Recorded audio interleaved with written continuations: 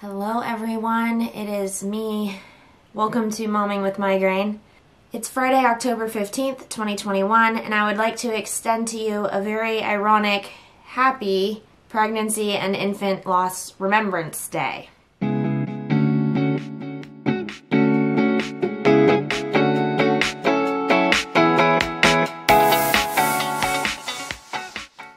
Many of you know that I had a miscarriage before we had our rainbow girl, the one who was born. I'm now pregnant again. This is my third pregnancy, and hopefully my second Earthside baby.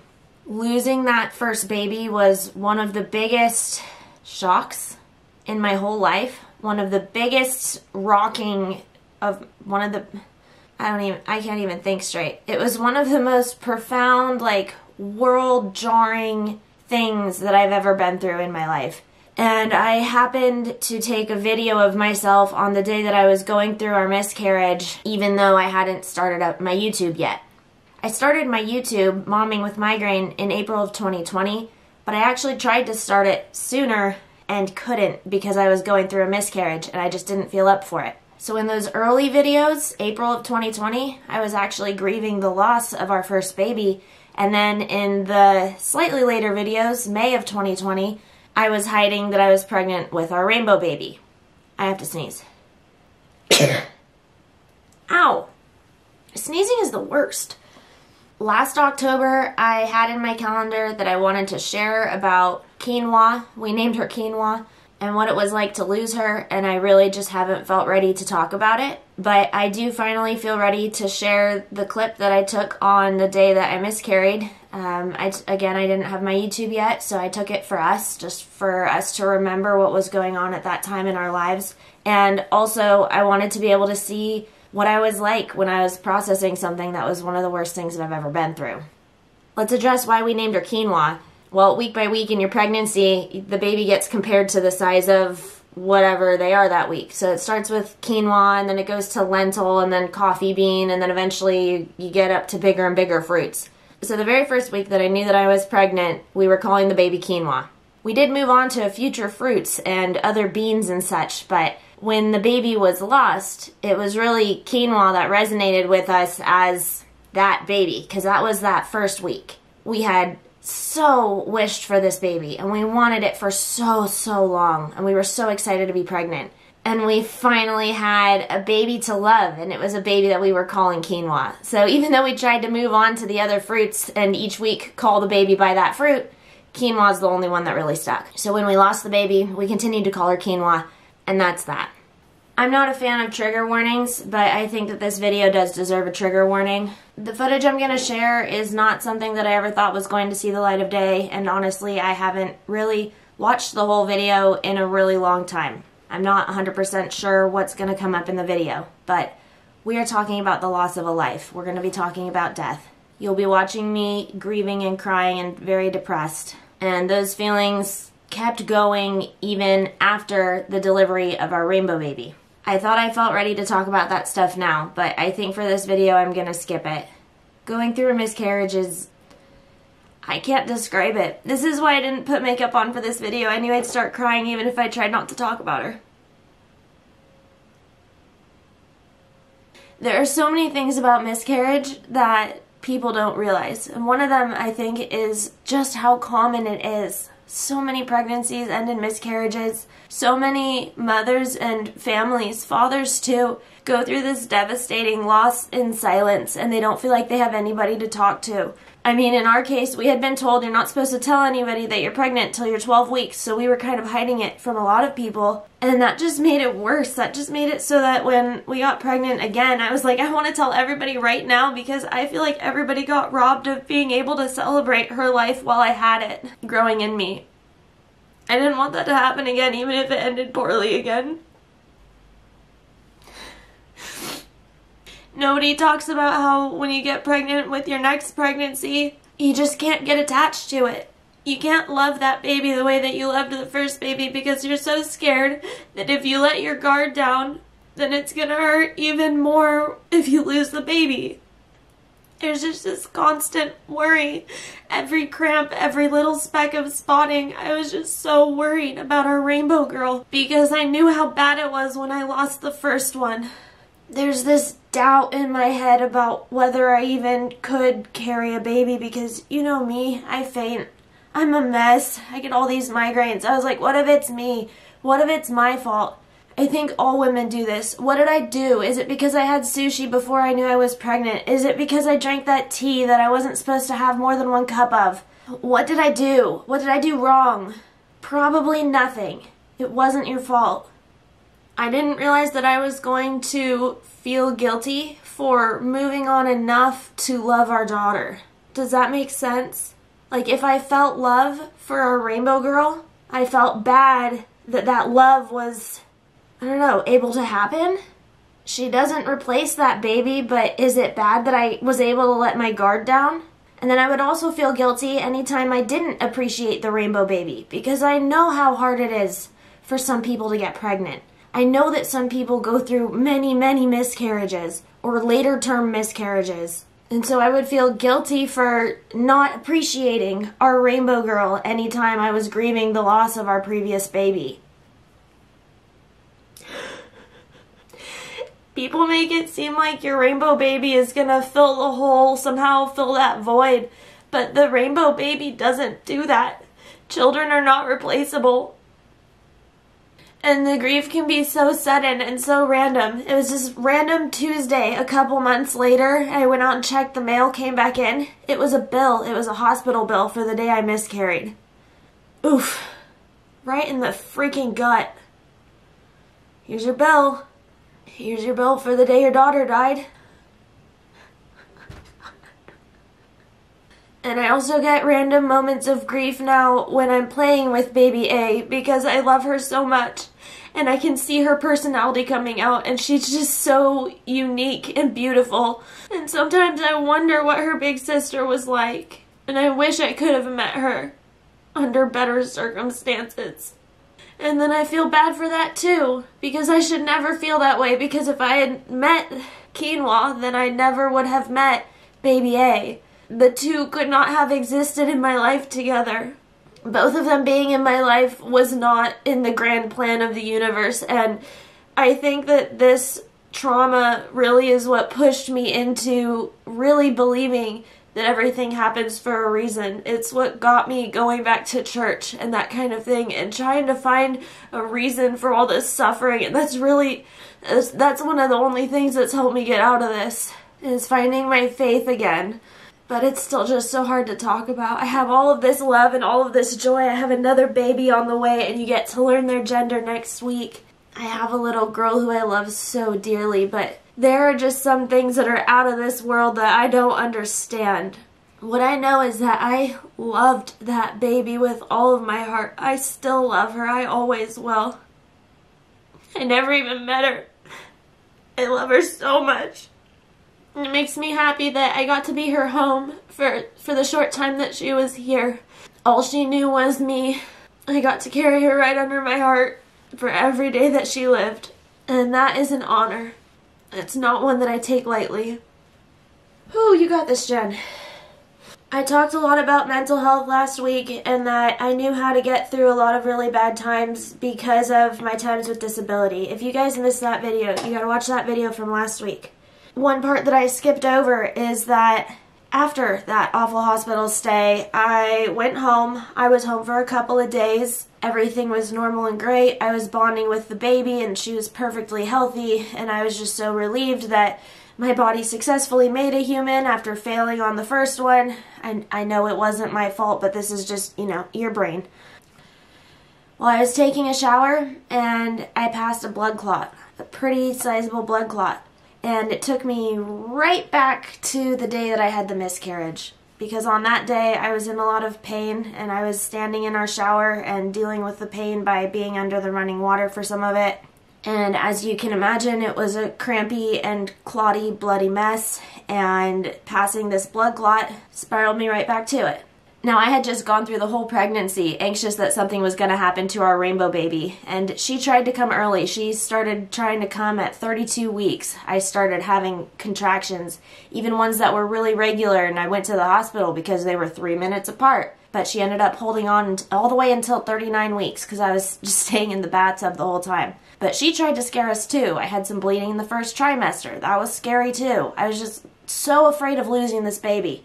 So even though I was bleeding, which is expected after you deliver, I was not expecting these big clumps, and some of it, yeah, it spiraled me back.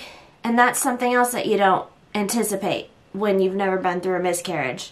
A lot of my PTSD, a lot of my panic attacks were because of that blood clot, or the cluster of blood clots. It took me many months to retrain myself to be able to go into our shower.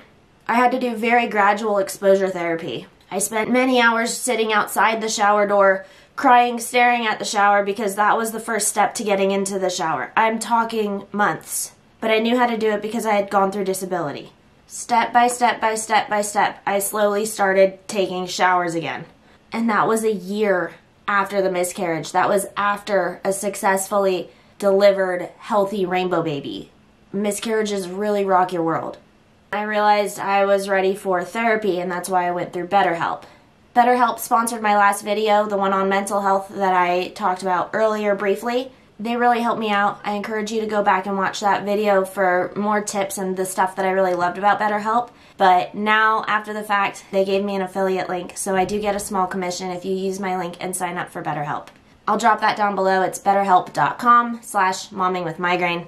You get 10% off your first month by using my link, and I will get a small commission for referring you at no additional cost to you. Now I'm going to switch to the video of me on the day of the miscarriage. It was right when I got home from the hospital, or within a couple hours of getting home from the hospital, and I knew that the bad part was incoming. At the end of it, I'm not going to come back to say bye or anything, so I'll say right now, make sure that you hit like if you appreciate this video, if you appreciate me bringing content that is more difficult to talk about. Comment below, even if it's just a heart, to show some love and support for the babies and mamas who are going through it on this holiday. And make sure that you are subscribed to the channel with your notifications turned on for a happy video next week about how this baby boy or girl is doing in there. You finally will get to hear the gender reveal. And I'm going to share more details about our family planning process.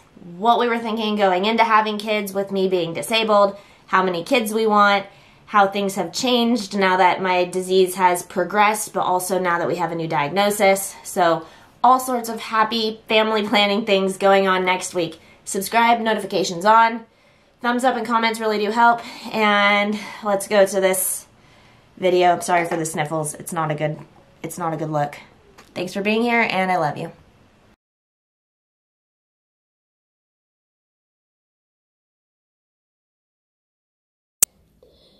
So, today I'm going through a miscarriage.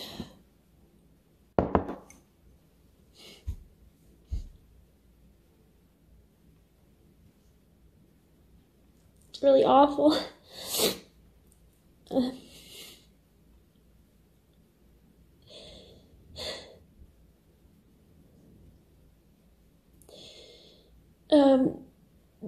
The part that I never would have expected about having a miscarriage is that, yes, it's physically painful and yes, it's emotionally painful, but the connection of the two is just gory. It's really gory.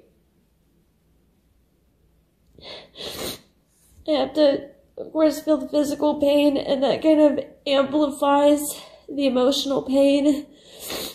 The emotional pain is amplified by the crazy, postpartum hormones that I have to go through now, while I'm also grieving the loss of my first child. Of our first child. It's just so much. And to top it all off, I have to feel the sensation of my body doing the horrible act. It hurts, and it just feels really mean. It feels really mean to do, to a little thing that I loved so much that I never even got to meet. Buddy wants in, I'll be right back. I just recorded a whole thing and it wasn't even recording. I must have pushed stop instead of play. Okay, I'll try to remember something. Speaking of Buddy, he keeps coming over and putting his head on my chest and giving me cuddles, and it's really sweet because I think he really knows when I need the cuddles. I don't think he understands what's going on, obviously, but that's really great. It also sort of feels like the world is shutting down outside. So when we went to the ER this morning for the miscarriage, the weather outside is really weird. It's a really light snow, but it's also super, super windy. So we're getting berms of snow, like lining our house and inside the screens and between the glass and the screens. I'm sure it'll happen again, but it's the first time that it's happening right now. And it's also coronavirus outbreak. It just got declared a national emergency like yesterday. So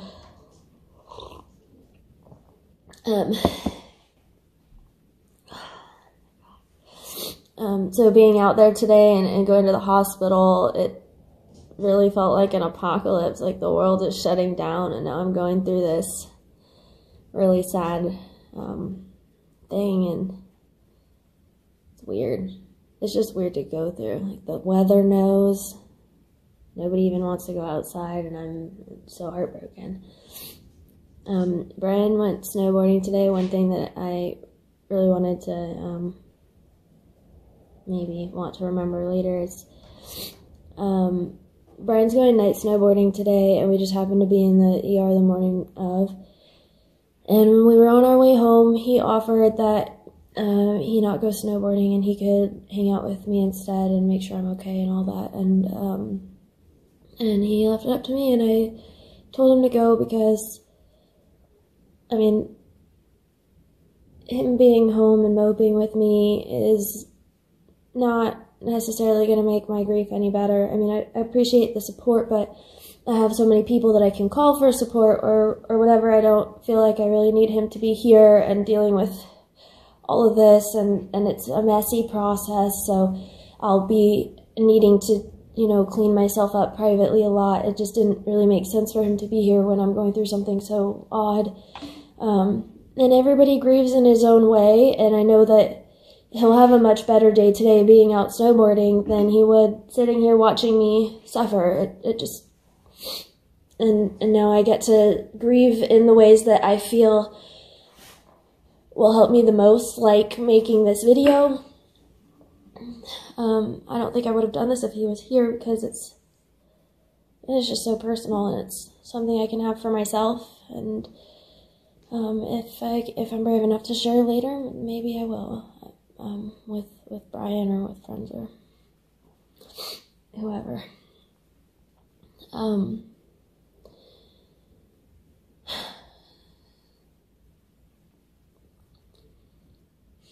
I don't know what strength I'm supposed to get out of this horrible situation, or what lesson I'm supposed to learn, or if it's just something that, it's just testing my patience a little bit. But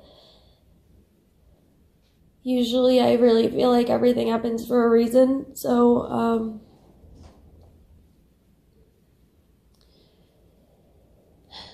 I'm just looking forward to figuring out what that reason is. I'm already, I'm noticing a softness in my heart that I've never felt before. This is really like since this is it's our first baby, it's my first time grieving as a mother. It's my first time having like a sad time as a mom. And that's really weird because I didn't feel like a mom or see myself as a mom when I was pregnant. Not yet, anyway. But I feel like today I'm getting a little taste of that, of what it feels like to care about your offspring, and to care about your husband and his loss too. So I can see it, even though it's really dark right now, I can see that it's already made me feel stronger, and it's already brought Brian and I closer together, which is ironic because as I speak, he's driving away. I'm really thankful that I have him and that we were able to get pregnant. And so I hope that we're able to get pregnant again when the doctor clears me to, that my body can handle it again. It'll be a few months, but yeah, we'll be okay. I wish I could have met this baby. I wish I could know a lot of things about them, I guess. I wish I could have seen what they looked like and what they enjoyed, what kinds of food they hate or love. Would they eat raw broccoli or cooked broccoli? Everything. Would they be graceful like me or clumsy like Brian? It just sucks that our first baby, we won't ever get to know these things. And I know it's stupid to put weight on first versus second or whatever, but somehow, just since we're humans, that's what we do, so it feels bigger. I wish I had a little one to cuddle now, to be thankful for, because I know that would help. That would be a definite silver lining.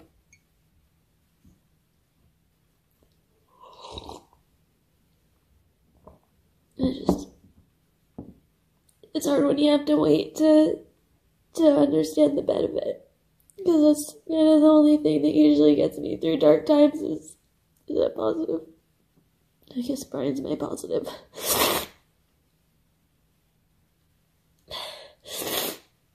I'm so lucky to have him through this. He's a textbook model husband in every way, every hardship, every triumph. He's really, really great to me. All of my health conditions, everything that's ever happened, Brian's been here. He's so good to me. And so is Buddy. And my boys take really good care of me, and little one missed out on a lot here. My boys are really, really great. Okay, I feel like I'm rambling now. I'm gonna go. There's a part of the video that I just realized I missed, that I recorded the first time that I thought I was recording, and I actually missed it the second time that I went through, so I'm gonna sit back down now and try to remember that part. So the part that I realized I didn't re-record is that Brian is out snowboarding right now. On the way home from the ER, Brian did offer to not go snowboarding, and he left the choice up to me. And not only do I think that was incredibly brave of him to offer, because he's a man of his word, so if he offers it, he will definitely do it. I forgot. It also means that he trusts me a lot. He trusts that I won't get mad at him, that what I say is going to be true. That if I say he can go, then he can go, and I'm not going to backlash later. And I guess it kind of piggybacks on that, but crap, I forgot. I'm sorry, I'm getting a migraine. I just can't remember things. It's really what I need today is a migraine and a miscarriage. Yesterday was Friday the 13th. I don't remember if I re-recorded that, but this might turn me into a believer of Friday the 13th. So the miscarriage started yesterday on Friday the 13th, and I was just thinking, actually, in between the video recordings, I'll get back to Brian. In between the video recordings, I was thinking about how today is Pi Day, and the miscarriage started on Friday the 13th, and that's really unlucky, but today's Pi Day, and today is when I'm gonna start being able to kind of see the sunlight again and get through this a little bit, starting my grieving process. So, big contrast, right? Between like the evil that's associated with Friday the 13th and then just like the fun that's associated with pie. Anyway, back to Brian. I also love that it shows that he trusts that I'm going to be logical with my feelings, and I'm going to tell him whether I truly feel like he needs to stay home. To me, the two are separate in my head, the first example of this and the second, but I realize that to not in my head, it might not make any sense, but him trusting me not to blow up is different from him trusting that I'm going to be open about my feelings and that I'm not going to do something vengeful or try to like take advantage of the situation just to, out of spite, make him not get to go snowboarding just because I don't get to go snowboarding. That kind of thing. I love that he trusts my integrity and my honesty, like that I will stick to my word. And it sounds the same. They're so similar, but maybe not my Grand Gen will figure it out better than I can. Okay, yeah, so I'm just going to tack this video onto the end of the last video. Tough day. We're going to be alright.